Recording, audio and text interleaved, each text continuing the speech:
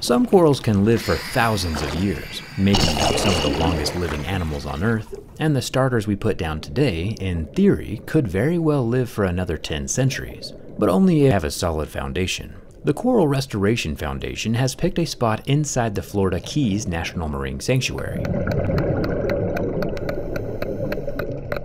And surprisingly, all it takes to secure and plant the new coral is a really nice boulder and 2-part marine-grade epoxy. The hammer helps score the surface of the rock and give the epoxy something to grip onto.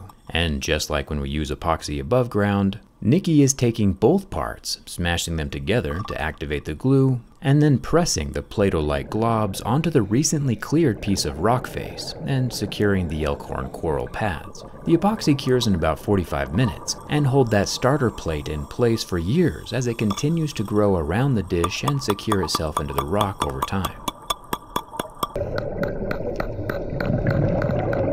These individual staghorn colonies can grow and fuse their skeletons together to create fields of coral that stretch tens of meters in diameter.